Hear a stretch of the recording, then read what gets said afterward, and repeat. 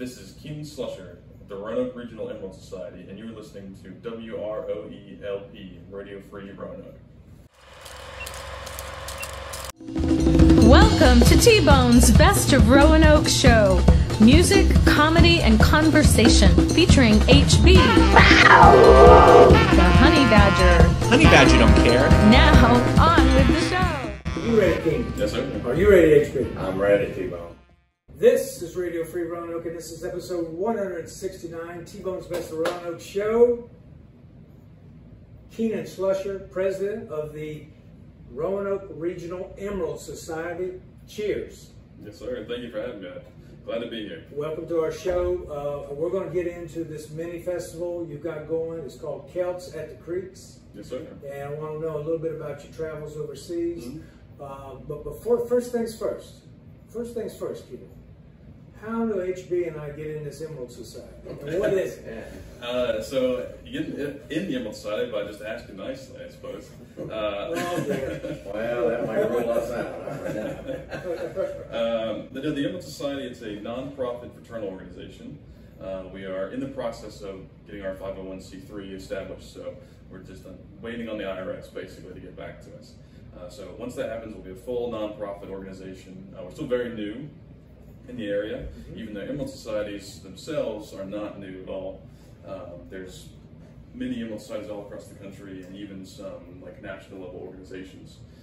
And so they're usually founded with two main goals. Number one, they're usually founded around public service.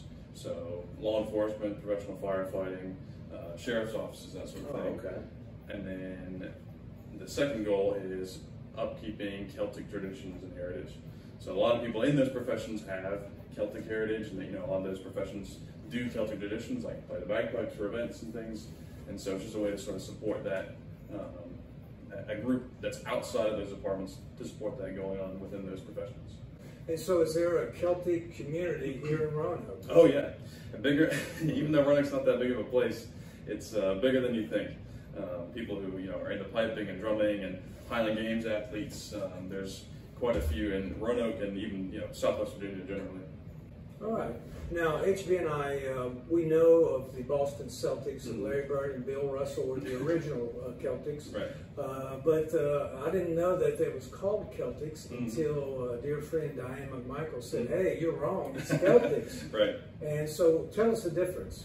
So, really, if you're talking about the basketball team or any sort of sports team, they'll say Celtics. But if you're talking about the culture and the heritage, then it's Celtic. Why they changed it for those sports teams, I don't know, but that's just how it is. All right. Now, you guys, the society, you have something coming up. It's at the end of August, the 26th. Lots going on there. It's Celts at the Creeks. Explain that. So our event, Celts at the Creek, is basically what has become of the Green Hill Highland Games. And I don't know if you're familiar with that event or have been to it at all, but that event ran for many years.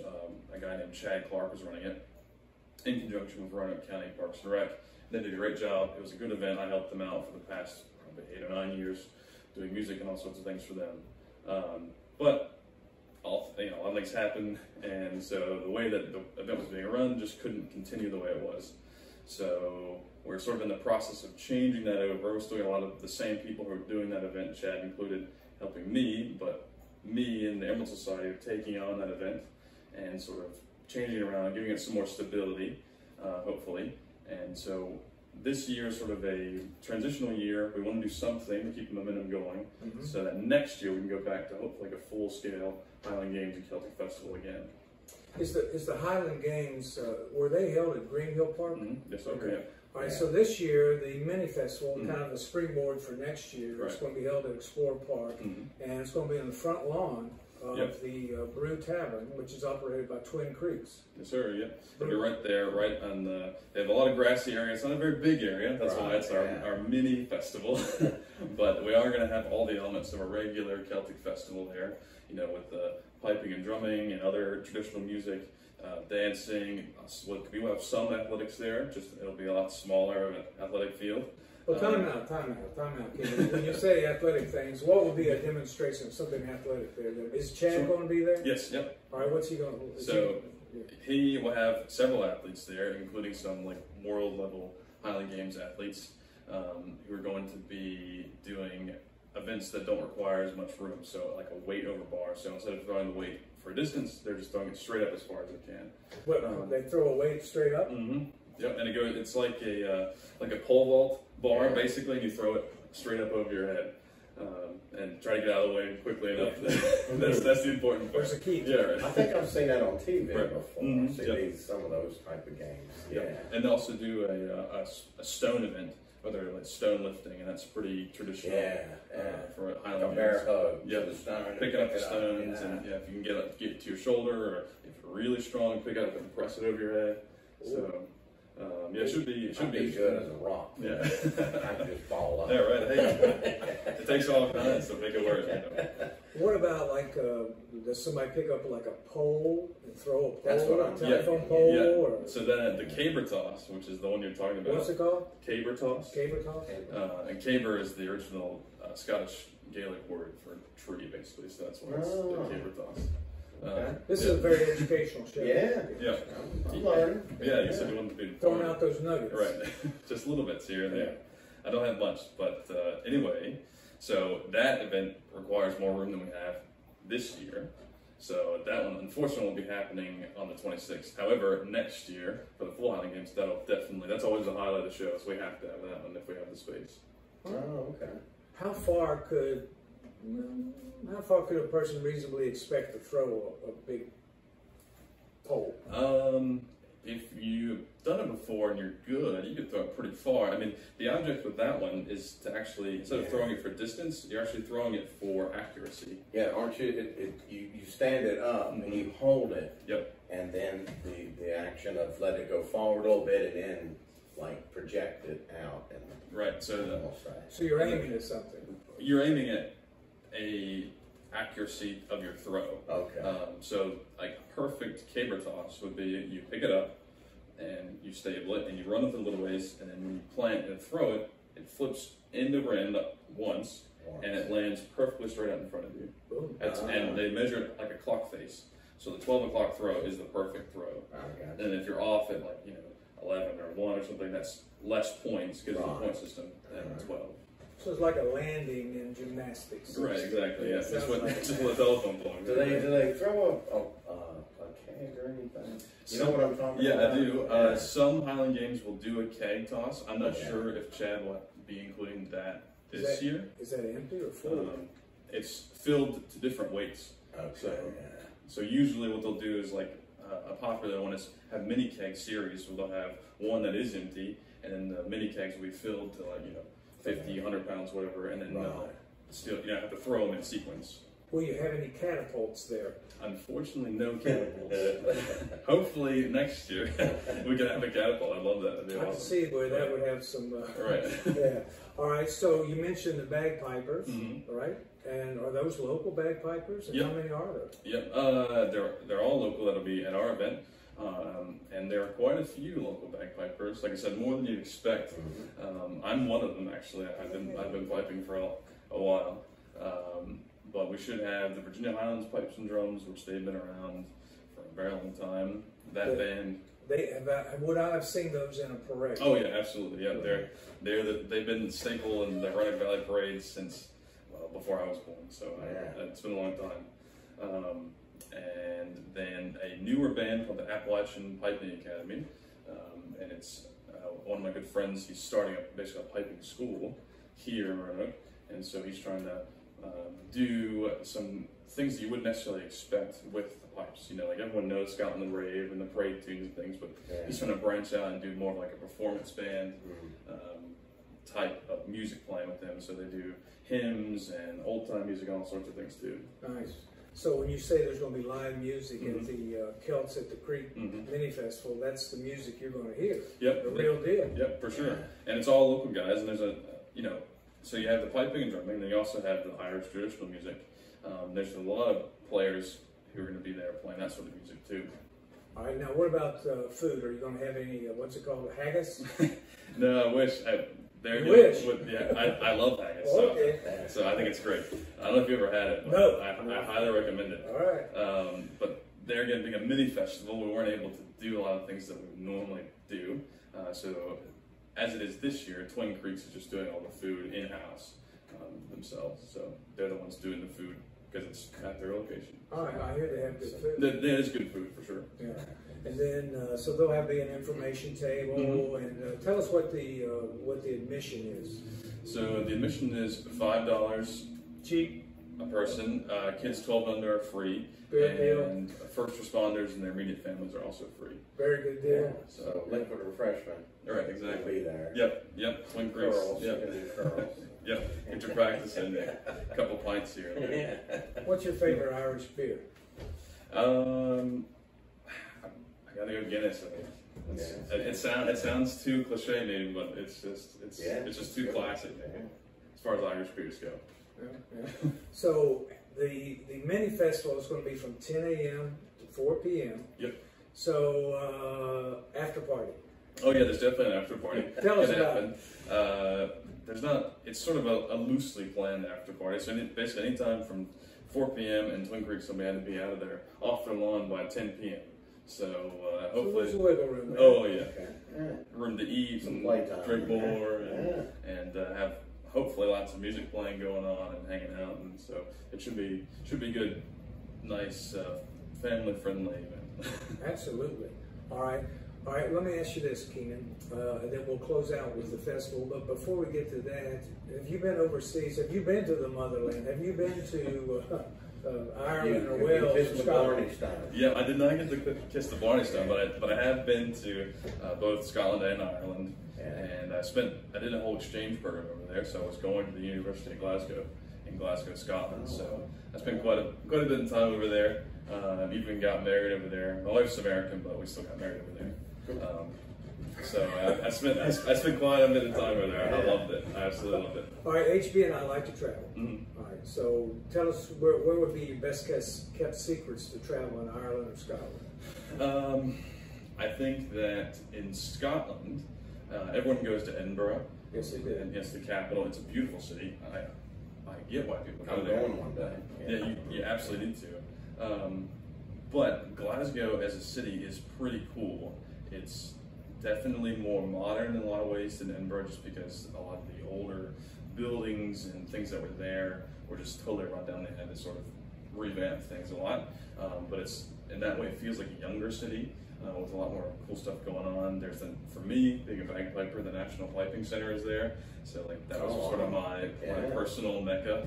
Then they have a museum. It's really cool if you're into museums. And there's some really cool pubs there, like the three big traditional music pubs in Glasgow are the Ben Nevis, the Park Bar, and the Island Inn, and they're all like within a block of one another. And so almost any weeknight you can go down there and find live traditional music going on. Now golf's a big deal over there. It is, yeah. Yeah, go up the. Isn't that where it was originated in Scotland? Yeah, it's an interesting game because a lot of like other European countries played it, but sort of the modern game that we think of as golf was really came from Scotland and like sort of on the East Coast, like St. Andrews and that sort of area, which is a cool part of the country. I really liked going to the West Coast, the Isle of Skye, and some other villages up there. And then that's actually where I got married. It's on the West Coast up there. Oh, nice. So Ireland, what would be a neat place to go visit in Ireland? I was really surprised at how much I liked Belfast as a city. It's Northern Ireland. A lot of people don't think of that as, like Ireland. It's not like the Cliffs of Moher or Dublin or, something that's like classically, when you think of Ireland, you don't think of that, but I thought it was a really neat city. And there's some other really cool places around there, like the Giant's Causeway, which is a really cool stone formation right on the coast there, and it's right outside of Belfast. And so I really like Northern Ireland. I didn't get to spend a whole lot of time down south, so maybe that's why I'm biased, but I thought it was really cool. All right. HB mentioned the Blarney Stone, and you've never kissed it. I know, unfortunately. But that's okay, you got time. But if you kiss it, what does the legend say? Well, what does it give you? It gives you something. Yes, yeah, it's supposed to give you the gift of gab. The gift of Gab. Really? Yeah, that's supposed to be Yeah, because well, we kind of got that. Yeah, exactly. I think we're. It might push you over the edge. It might have too much, overflowing with rhetoric. We're more like a BS. Yeah, Blarney Stone, exactly. Good one, Hey, maybe that's. Yeah. And then the Blarney Stone, that's a piece of limestone attached to a castle, the Blarney Castle, right? Yep, and you have to lean it. You have to lay down and lean out and pull yourself back over the edge because it's. Well, yeah, you wouldn't have a lot after that. Yeah. Wow. Okay, well, those are places for us to go. So when we're over there, is there any food you'd recommend? You mentioned haggis already. I'd absolutely try haggis while you're there in Scotland. It's if you like sort of different foods, then I think that would be good. What's comparable to haggis in America? Like bologna or chicken or what?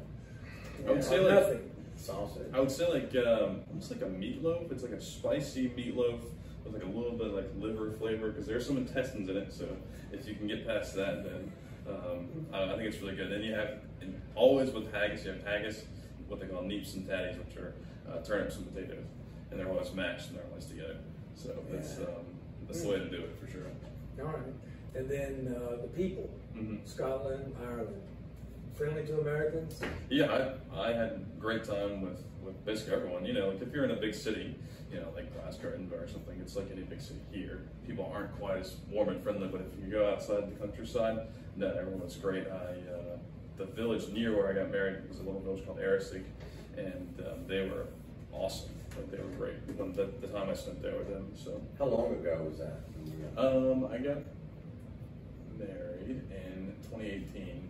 So I was there from 2018 through like the first part of 2019. Okay. So cool. Well, you can see we went all in just for you. No, thank you. I appreciate it. Coleman's hat, that's from Irish pub up in Syracuse. Okay. And then, of course, Larry Bird gave us his practice jersey. I love Irish pubs anyway. Right. Where do you go locally to get the Irish vibe or the Celtic vibe? Is there a place to go locally? The best place locally now, all the true like Irish pubs are sort of gone. Flannery's is the last one. Right. That one closed down years ago. But if you go on Monday nights down to Big Lip Brewing, they have an Irish session there. Yes, they do. So a lot of the people who actually play there on a weekly basis are going to be playing at our event too. So that's probably the best like Irish pub experience to get locally anymore. Right, I saw where they had like an Irish jam band on Mondays at Big Lip. Yep. Brewing. Yep. That's okay, exactly so that'd be a good place. Yep. All right, my friend. We'll let you have the last word, HB. Any last thoughts from you? Gosh, you know, I've always heard this. We recognize green as an Irish color. Is it blue over there? Somebody was. Is that something? The Scottish identify more with blue, the Irish identify more with green. And it's just like if you look at their flags, like there's green and in the flag of Ireland, and there's blue in the flag of Scotland. So that tends to be sort of their identification. And it's, to tell you the truth, Ireland is extremely green, like very green. Like just like if you walk outside, you're on a car driving down the highway, like everything is just like vibrantly green. So it makes sense. Lush. Yeah, exactly. Foliage. Yeah. Okay. I've always heard that. All right, my man.